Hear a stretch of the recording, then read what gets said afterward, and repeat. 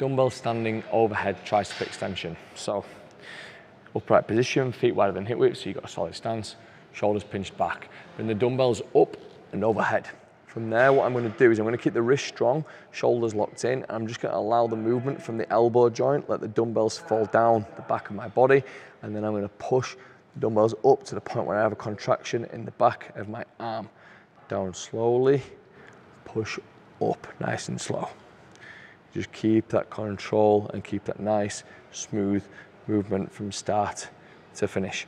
Always try and tense up the back of the arm before you press the dumbbells overhead, and always try and clamp the elbows onto your head so that as you push up, they don't open out like so. Keep them pinched in, push overhead, come down nice and slow.